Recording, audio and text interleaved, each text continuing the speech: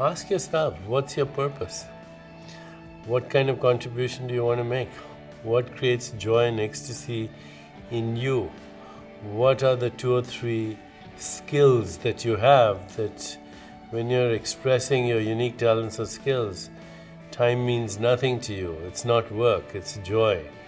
Ask yourself, who are your heroes and heroines in history, in mythology, in religion?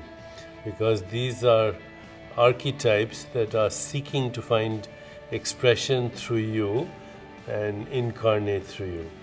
Ask yourself, how can this passion of mine contribute to relationship, give meaning and purpose to existence?